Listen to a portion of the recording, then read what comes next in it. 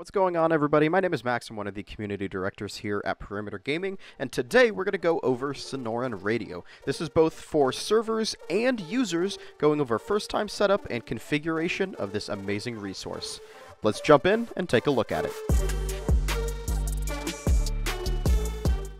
To start things off, we're going to look at the user side. This is applicable for both Perimeter Gaming members and everybody as a whole. So if you're new to Sonoran Radio, that is totally fine.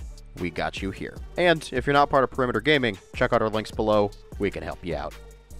To start things off, go into your chat, type in /radio. Now you can set a keybind in the FiveM keybind settings of GTA, but by default it does not come with any. So hit enter.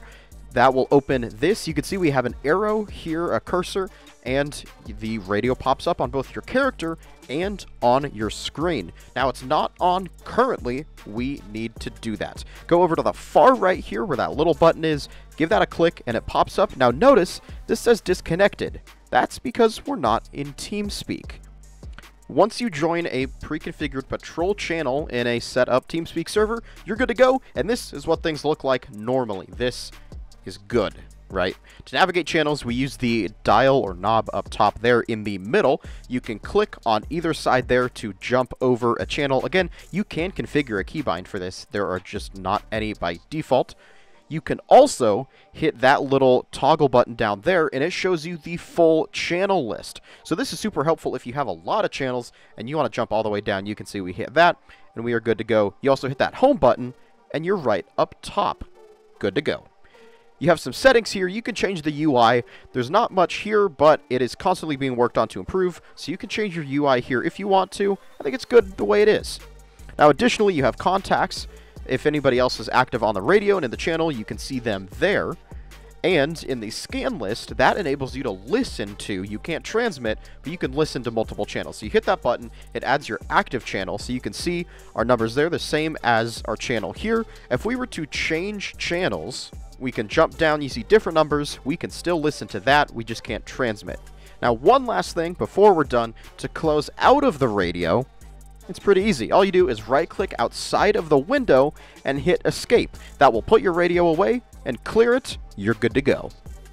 If you want to use your radio in your vehicle, the functions are similar, just slightly different. You open it the same way with /radio. You can see the UI is different. Some of the similarities, but things are kind of in a different place. You have that green power button that functions as the power on and off. Remember, you cannot listen to the radio when it is off, so you got to make sure that your screen is on and displaying and not black. Panic button is there, same spot, and you also have your channel navigation buttons. Instead of a dial, they are push buttons right there on the arrow. The home button, just the same. That touchscreen stays pretty much the same as the handheld version.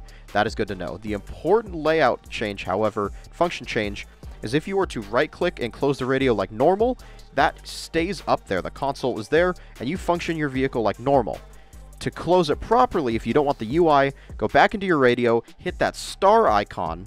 That will actually hide the UI and go back to normal. So just one slightly different note, but that is using the radio as a player.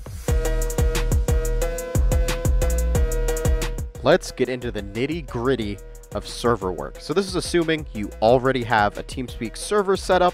Make sure you configure it this way and all that good stuff. Also make sure you have an account set up and registered and you have whatever plan you would like. Go into your server that you create, you will see this information. Now, we talked about patrol channels earlier. These are the physical channels that your members sit in on Teamspeak. You do need to make sure the channel ID is in there. Just hit that add button. You put the information in from your Teamspeak. It is super, super straightforward. Down here in profiles, these are actually your channels in-game. For those that don't know, basically you sit in a Teamspeak channel and then you sit in game channels. So these are what you set up. There are different things to note in the different features, which if you notice some of these are the same. Those are the car-to-car non-repeated channels. So if you want a local traffic only that's not reliant on the towers, this is what you set up. You just need to make sure the numbers change. For this kind of stuff, if you don't know radio information that well, I would recommend the Sonoran Documentation. It is very helpful in that regard. Looking at Teamspeak really fast, you can see the plugin is there. We will talk about the plugin in the next section right up here, but you will miss the information on the right if it's not there. This is what we're talking about, patrol channels. You don't need much. You just need a channel for people to sit in to register on the in-game function. That's all you need. Just make sure you see the channel ID right there. That is what you need. Lastly, let's talk about the plugin. This is what everybody needs in-game.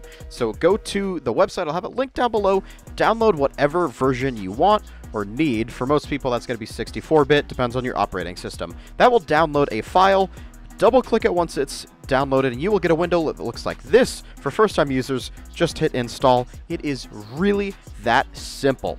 As soon as you're in Teamspeak, you will see it popped up there. It will be active as a plugin. That is all you need. You're off to the races.